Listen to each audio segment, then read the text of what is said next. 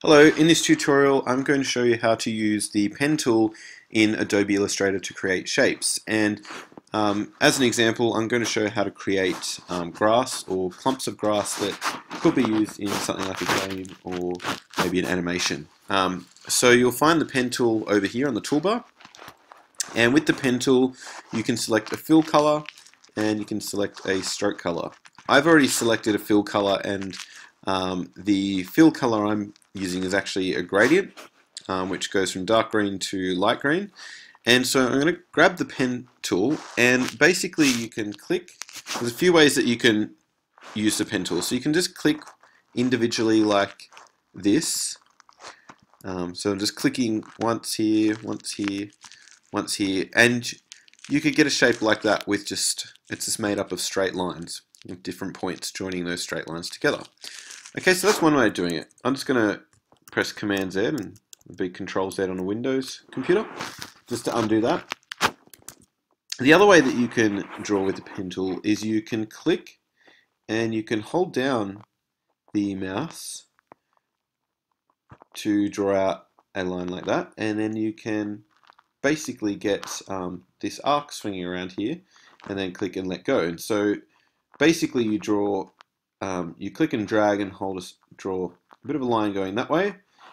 You let go, and then you click a point over here, and it will draw an arc like that. So I'll undo that and show that again.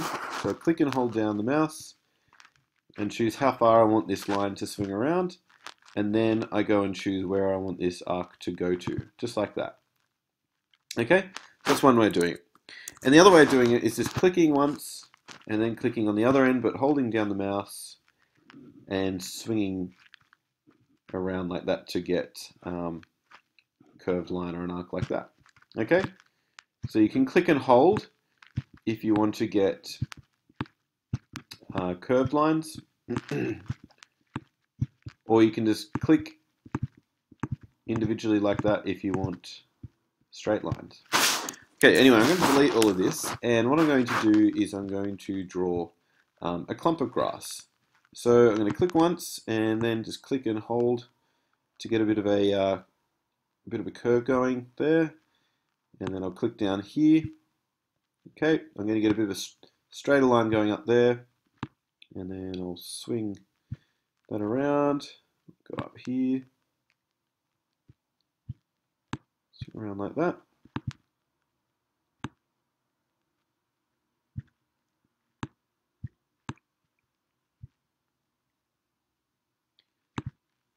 Okay, so I might undo that last bit there. Didn't get that how I want it to be.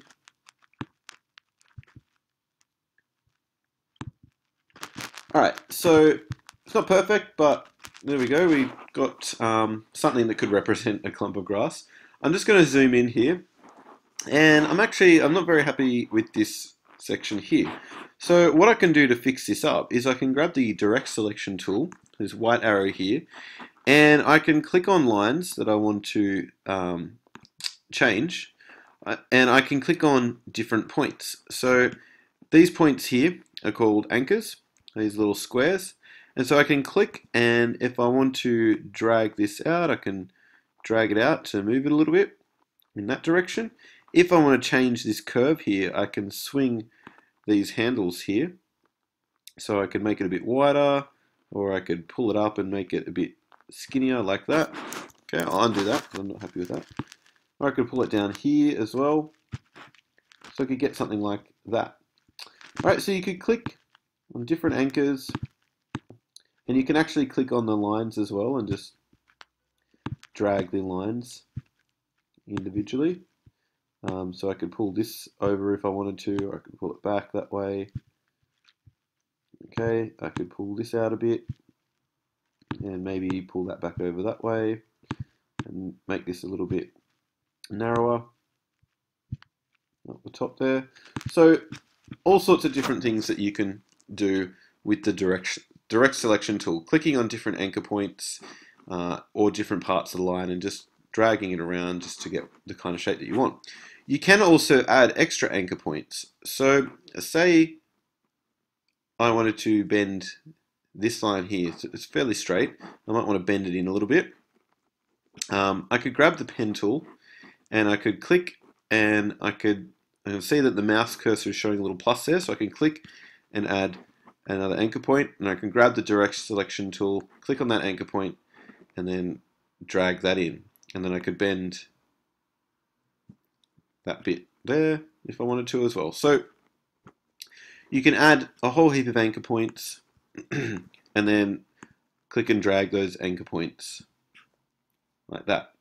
Okay, and if you want to get rid of an anchor point, you just go back to the pen tool and you move the pen tool over an anchor point and click the little minus button, and it will get rid of that anchor point, just like that.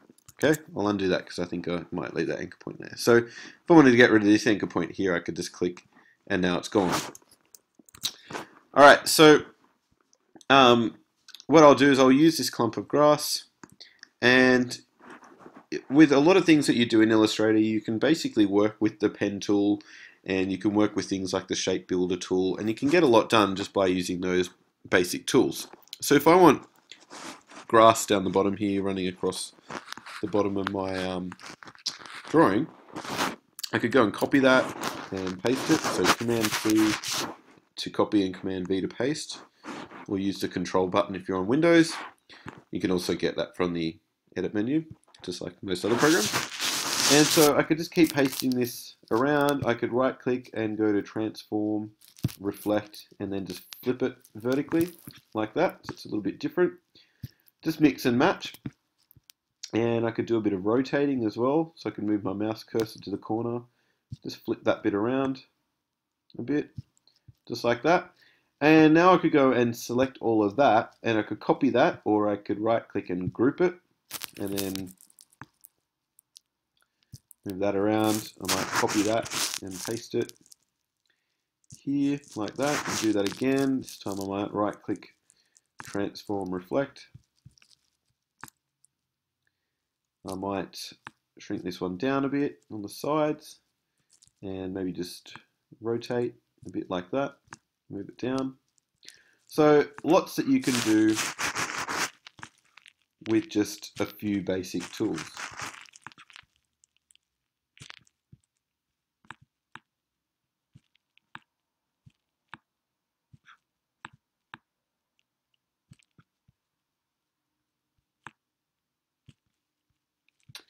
Okay, there we go. So I could spend a lot more time on this grass, so I could add more layering here, and just to make it look a bit more three-dimensional. I could add some texture, and it could add a lot more detail to that. But you can see that by using just the pen tool, you can achieve quite a lot, and you can make much more interesting shapes than just by using the basic shape tools or the line tool.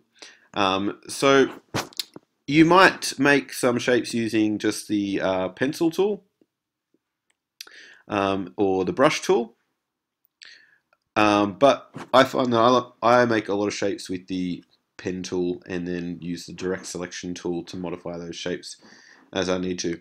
Anyway, that's basic introduction to the pen tool as well as working with the direct selection tool. Thanks for watching.